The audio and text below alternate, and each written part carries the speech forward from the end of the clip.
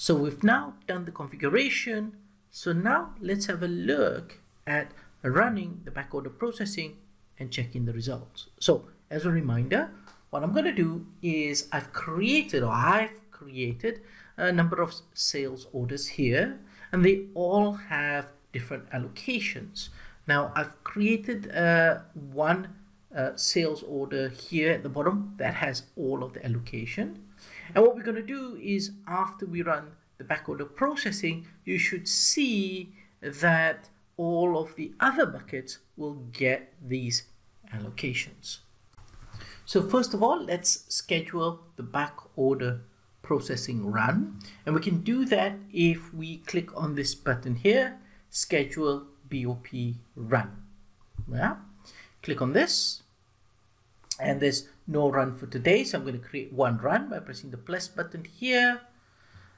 And it has a standard template, which is okay. I've already marked it to start immediately, right? If I click on the scheduling options here, of course, it's immediate. And if I click on parameters, the only thing I'm missing, of course, is my variant name. So let me pull the variant name out, and of course the variant name matches the variant that we've created, the sort.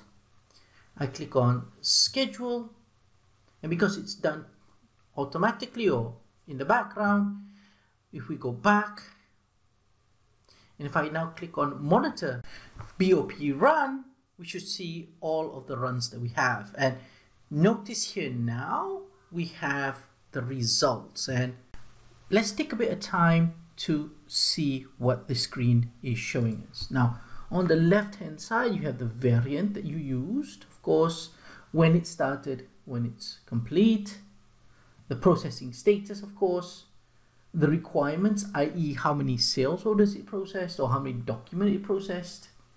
And here in this bucket here, you can see the requirements that were confirmed on time. So it tells you here how many documents, where it changed, and where the requirements, so that we could deliver it on time. And you can see here, if we look at this one here, you can see that the requirement on time improved. So we were started on 15%, of course, and we improved it to 31%. So we're hitting a better or improving our confirmation time. The only thing to ask, if the next one here, of course, we have the requirement fully confirmed. So did we confirm everything? Well, there were some partials and so forth. And you can see there's a drop here from 85 to 25%. Of course, that's fine because we've been allocating from one order to another. And it's up to each organization to decide how to balance the on time and the requirements in full. So if I now click on the BOP up to sort here, we can have a look at the result of the run, and you can always see here it's divided by material and plant. So let's have a look here. Let's look at this plant here. You can see, and you can see all of the redistribution or rescheduling based on ATP. So now let's take a little bit of time to explain or to understand what we're seeing here. On the far left here, we have the sales order, material and plant. We then have the bucket that this sales order is in. You can see lose, fill, distribute, gain.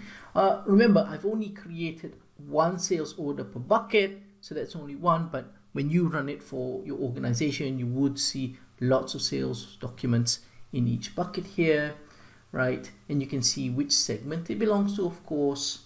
And then you can see here the earliest confirmation. So you can see on the top, the loss bucket is losing a lot of confirmation, right? And the fill and win bucket, the fill bucket here is, it's moved from losing to increasing. Yeah. And this is the same as the confirmation. So when can it be confirmed? The second part is the earliest confirmation. So whether it's on time and in full, you can see again. There are some wins. If we have a look at the gain bucket here, we can see that overall confirmation has increased. There's no plant substitution that was happening. We have the processing status, and of course we have the confirmation status. So this is what you would be expected to see if or when you run this new BOP allocation. So as you can see, each bucket in itself gets from the other buckets. Yeah.